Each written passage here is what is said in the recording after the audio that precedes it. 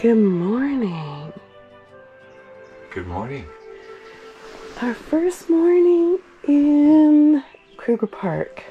Oh yeah, we're not in the right place, but they gave us a bed, a lovely tent. And Dean brought his kettle. Yay! Coffee!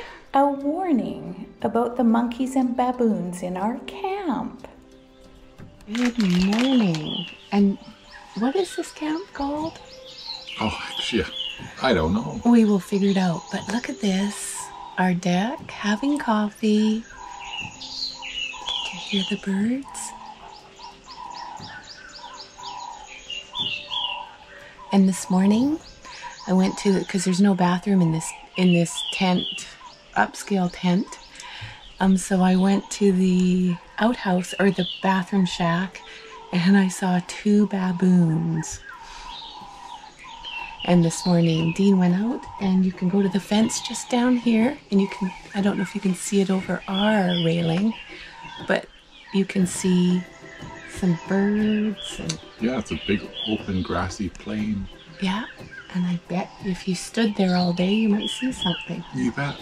Absolutely. Good morning, all. Good morning, everyone, from Kruger National Park. Exactly.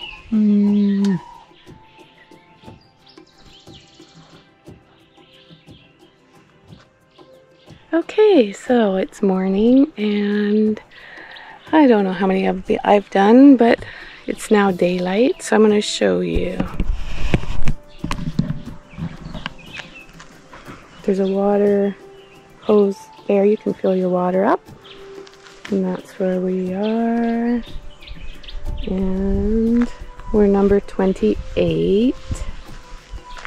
And that's the outside. Elephants. And that light goes on. A variety of birds. And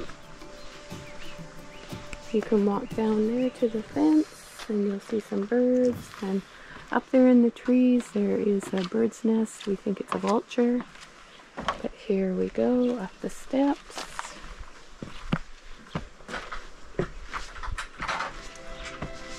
And there's an eating area out here on the deck. Fridge with a freezer in it, which is great. And we lock it because the baboons will come, and we've seen them this morning. We also put our food, dry food, in here when we're gone. The baboons, you don't leave anything in the building here.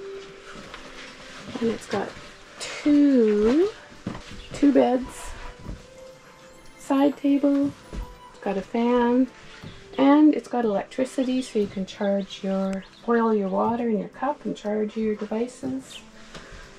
Pretty fancy tent. And it's pretty fancy tent, and it's got what do you call it, screens on the windows. So, because it's very buggy at night, but you leave them open at night, and oh my goodness, and it came with extra blankets in there. We each got a towel, and look at that, it has a safe in it. So, and I have to say the bed was very comfortable. It really was. One eternity. Last night in the dark, when we had gotten lost and we're all over the place, and we finally got through gates that we thought were locked and we could get in, and this truck was just right in the way, and Dean figured out how to get around it, but it doesn't look nearly as scary. And if you look underneath right now, I can see a tie rod end. It's dropped down onto the ground. That's why. Oh, it's see broken. The front tires? See the 2 front tires? They're both opposite, like they're doing this. Oh my gosh, you're right. It's broken. Ah, poor truck.